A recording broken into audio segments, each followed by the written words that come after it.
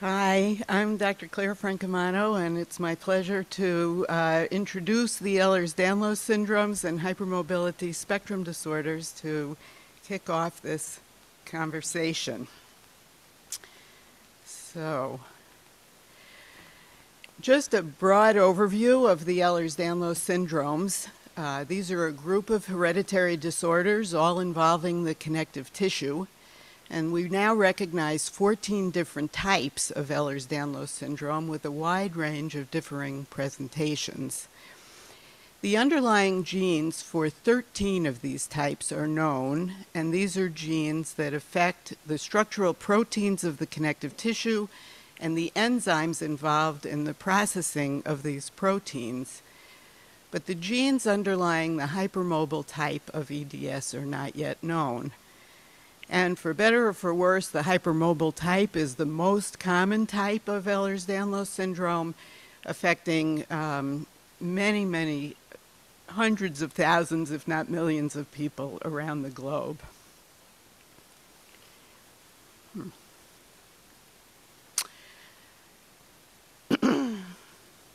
In 2017, Marco Castori and his colleagues put forward a framework for classifying joint hypermobility, which includes the hypermobility spectrum disorders.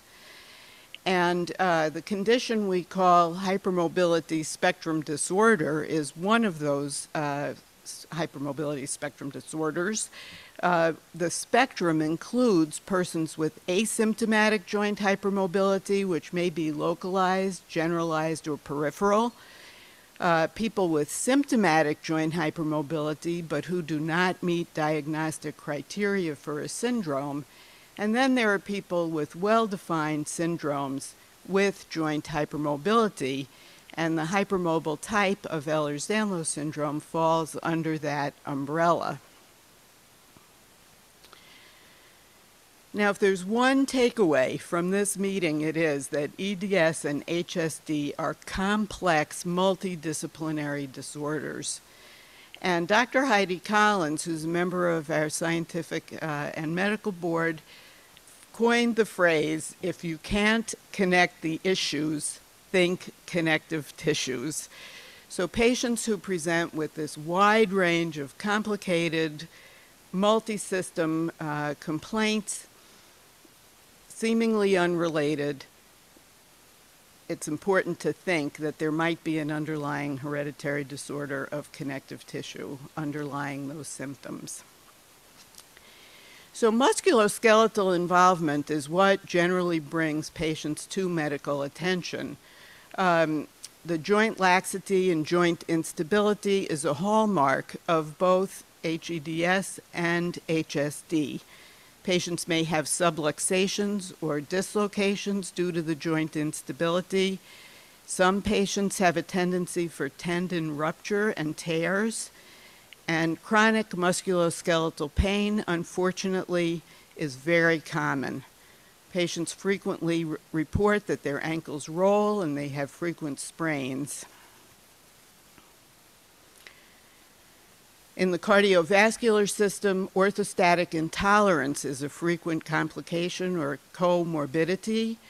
Patients may present with postural orthostatic tachycardia syndrome, where their heart rate gets really high when they go from lying down to sitting up or standing, or neurally mediated hypotension, where the blood pressure drops on changes in posture. We see mitral valve prolapse.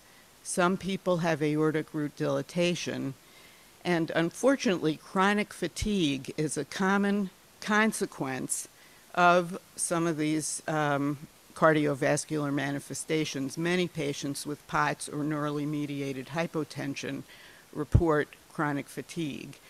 And the chronic fatigue can be one of the most disabling manifestations of these disorders. I've had many patients tell me over the years, I can deal with the pain, but it's the fatigue that really takes me out.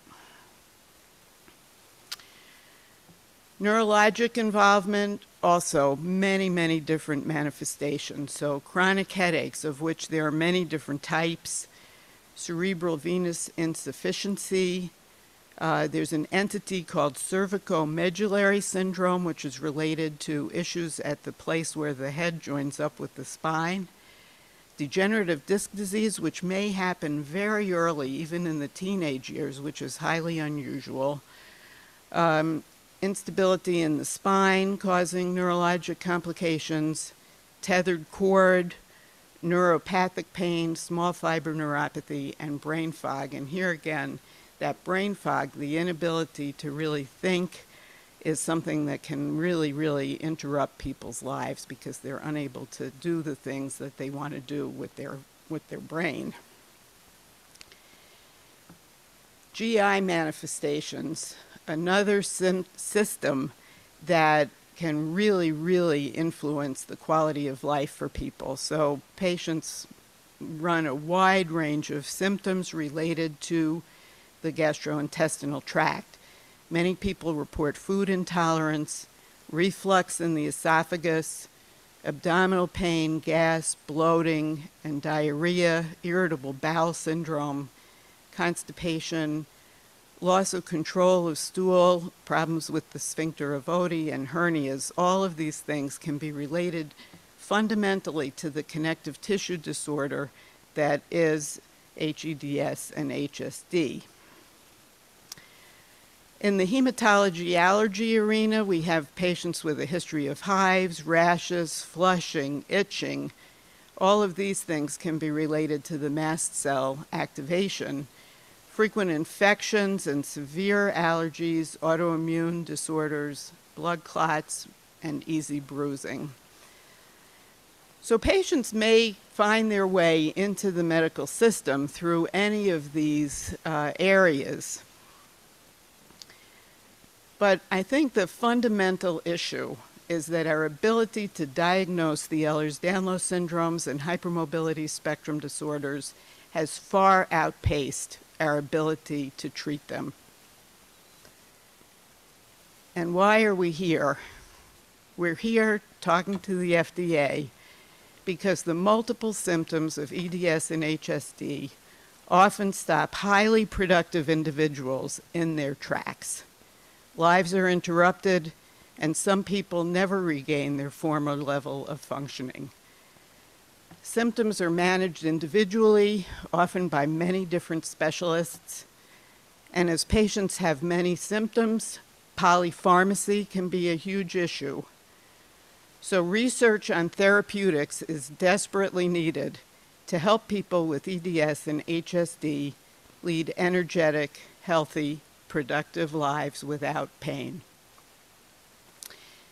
Thank you very much for your attention, and thanks to the FDA for allowing us to be part of this program. And now we have a welcome from the FDA staff, Cynthia Rothblum-Oviatt.